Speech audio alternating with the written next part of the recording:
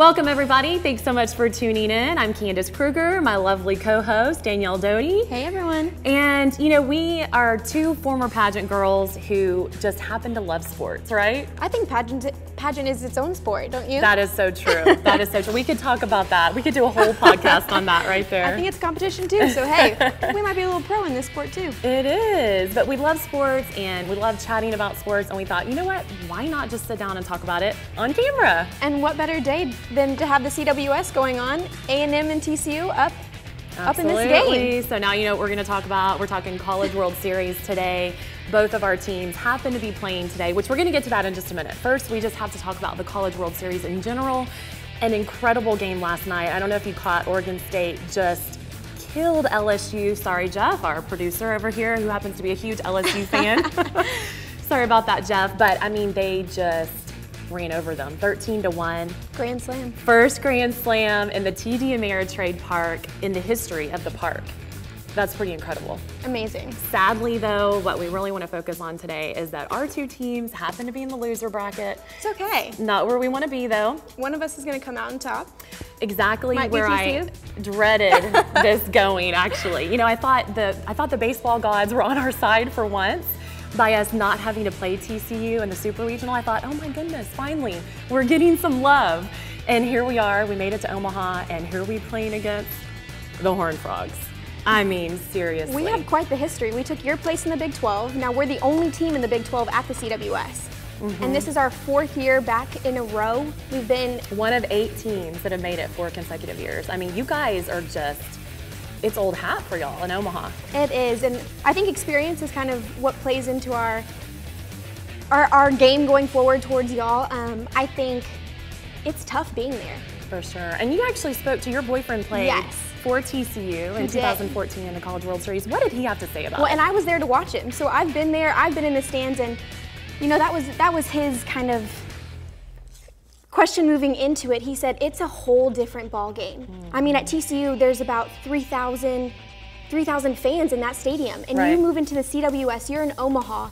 There's 24K plus 30,000 people with standing room. He said the screaming that's going on, the fans. He said if you're not there mentally, your game's over. And so I think that's the biggest thing going into it. He said it's hard to focus, but once you, and I know that we were kind of talking about it, having those off days in between, if it's a good thing or a bad thing.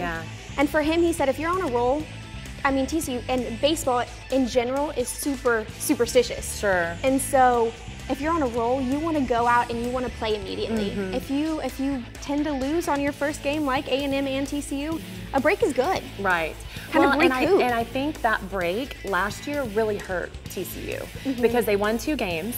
And then they had that stretch of downtime. They came back and couldn't pull off the 3rd win. So I think in that case, you know, it tended to hurt them. Obviously, we're talking about, you know, this year. And I agree, you guys are definitely the most experienced team. I mean, guys, the Aggies haven't won a College World Series game in 24 years. Were you even born 24 years ago? 24 years actually, like I am 24, so the last time was when I was really born. old. So we haven't won a game in Omaha in 24 years. I mean, we are due. Y'all haven't really been in the CWS. No. I mean, we're definitely very inexperienced when it comes to Omaha, but I love the fact that you know, we got most of our pitchers got some playing time in that loss against Louisville, kind of get the jitters out for them. Now, we are actually going to be starting Stephen Kolek, which I really like him on the mound for the Aggies.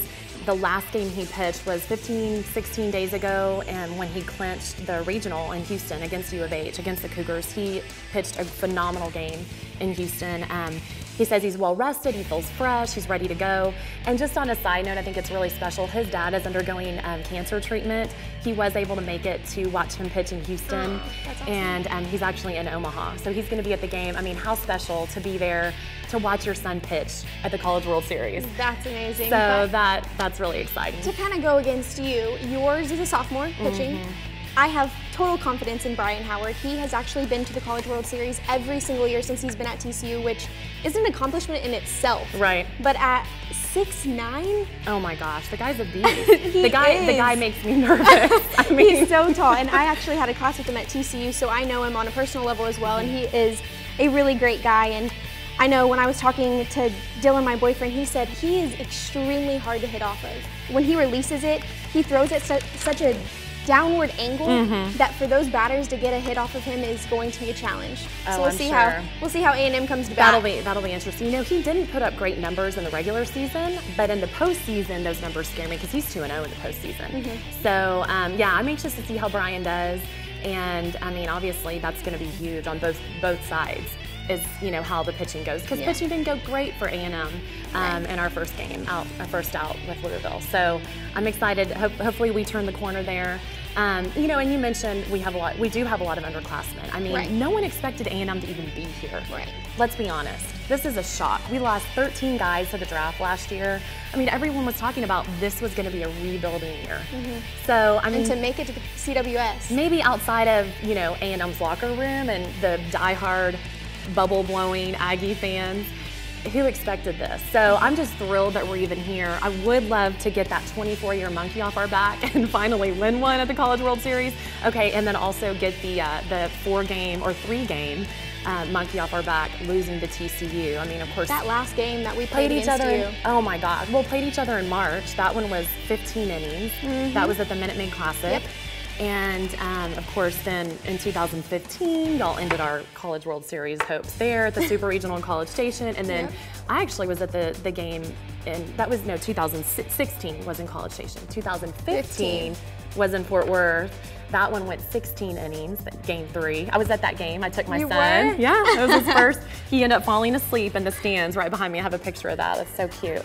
But yeah, y'all shattered our dreams a few times, and I think it's time that we repay the favor. I know Coach Sloth said the game that's supposed to start after us, it's definitely going to be starting a little bit later because we like to go into those 15, 16-inning games. Well, that's what I was going to ask you. I mean, do you think this one will end at 9?